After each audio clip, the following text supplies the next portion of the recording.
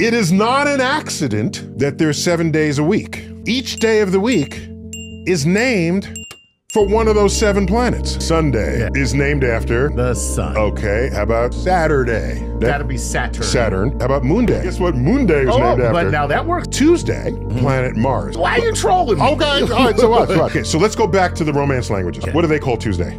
Martes is Mars. So we now have Norse mythology joining in Wednesday. So what's Wednesday in Spanish? Miércoles, which would be Mercury. Thursday, we all know who that's named after. Thor. Thursday. Right. It's Thursday. In Greek mythology, wheels lightning. Jupiter. Friday, Venus. Named for Venus, the goddess of love and beauty and all that.